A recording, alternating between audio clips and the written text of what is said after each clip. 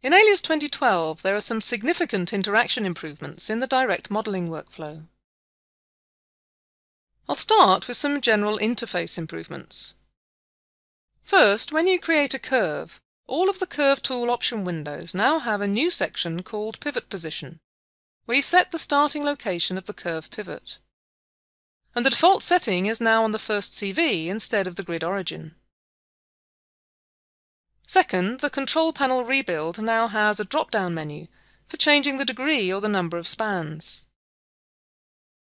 The cross-section editor has a new icon in the control panel to make it quicker to access during direct modelling. And the hull display can now be customized. On the draw style options, the V hull lines can be shown as dotted, and on the user colors you can choose different colors for U and V. And finally, the main part of this movie will cover the Move CV tool in the control panel, which has been renamed Transform CV and has some significant improvements, including a new hotspot interface activated by the spacebar. So now I'll take you through some of these new features in more detail. Here's a model of a kitchen knife with a sculpted handle, which was created by direct modelling, which is simply moving CVs by hand to sculpt the shape. I've now started to use the new draw style settings to set the V hulls to dotted, so that they're easier to recognize. And over in the user color settings, I can now customize the color of the two hull directions, U and V. And this is the section for the inactive modeling colors. If I want to see the difference when I pick the surface as well, it makes sense to also change the active modelling colours. And here I'll choose a paler pink and a lighter green. My surface needs a bit of work, so I'll put a curvature cone plot onto this lower profile. And this glitch here is typical of a degree 3 surface, so I can rebuild it using the new pull-down menu. And I don't have to move my hand off the mouse to type. The deviation is shown automatically now, so the button's been removed. And I can undo and redo, which I couldn't do before.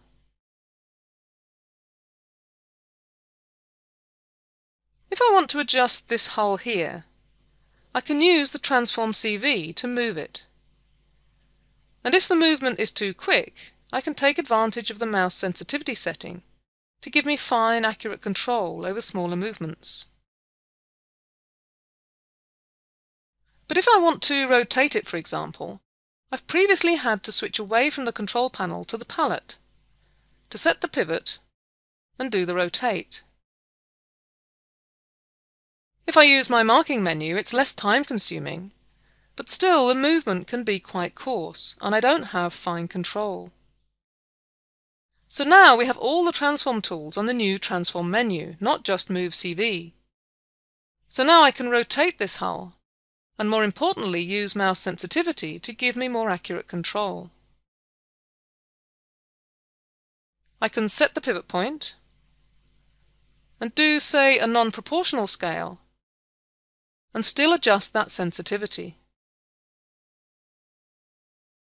Adding mouse sensitivity to all the transform tools was a key aim of the new Transform CV, but the intention was also to reduce the time travelling between the model and the control panel.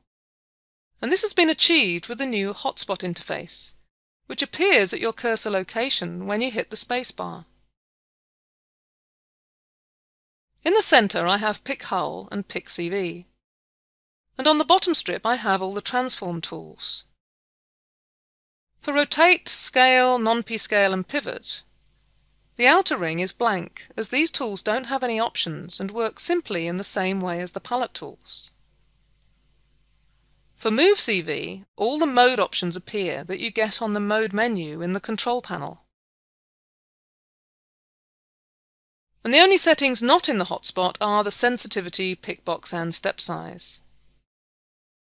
This hotspot works particularly well if you have Transform CV on a hotkey or marking menu, so you can work independently of the interface, for example in a full screen mode. So here I can continue working at the front end of the handle, The spacebar activates the hotspot, so I can pick a CV and do an XYZ move, for example. I can switch to a slide and then to an NUV. If I move to another CV, I can do a project, or if I prefer, a project parallel, which is now a separate tool. I can switch to picking hulls and set a pivot point and do a non-proportional scale, all while staying focused on my model and not having to constantly travel to the control panel. Finally, I want to look at the new mode setting for Move CV called View, and there are two ways of understanding how this works. Firstly, if you work in a typical 4-window mode and use the transform tools, then you'll be familiar with which mouse buttons control which directions. In the 2D orthogonal windows, the 3 mouse buttons are set to free, horizontal and vertical, and it's the same in each 2D view, and therefore is independent of the actual model axes. In the 3D view, it's always been different, and the mouse buttons control the X, Y and Z directions. The new View mode in the Transform CV tool now lets you apply that free horizontal-vertical mouse mapping to any 3D view. Another way to look at it is that the XYZ mode relates to the world space, whereas the NUV, slide and project all relate to the parameter space of your surface, and so are particularly useful when working at an angle.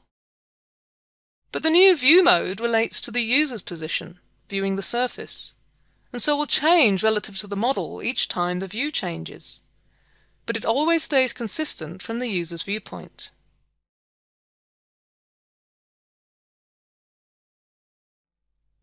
On this car, if I want to use Transform CV on this top roof surface, for example, then because it lines up nicely with the grid axes, moving CVs in the XYZ directions is quite intuitive. But if I switch to this angled front windscreen, then XYZ won't work so well. So if I can find a view at a useful orientation to my surface, in this case I'll use the point of interest, now the new View mode works really well. With the first mouse button I can work freely in the view, or I can constrain horizontally with the middle button, or vertically with the right. And it's a way that I can work quickly without having to create a construction plane. If I now have a look at this more curved surface at the rear 3/4 view, it can be tricky to know which direction to work in to tidy up the surface. But with View mode I can just find the view that shows me the issues, and then quickly make adjustments. And here I'm using the first mouse button and judging the movements by eye. And this View mode is a very intuitive, free way of working, which is now added to the other more disciplined modes for Transform CV.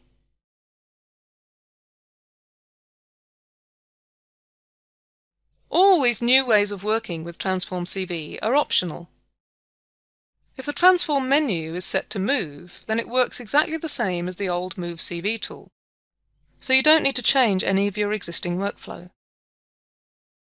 But if you want very accurate control, you can now use the mouse sensitivity slider when rotating or scaling CVs.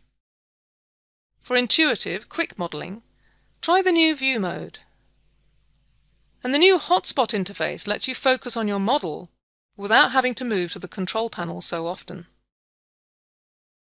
And finally, this movie hasn't focused on the new proportional modification tool, as this is covered in detail in a separate movie in this collection.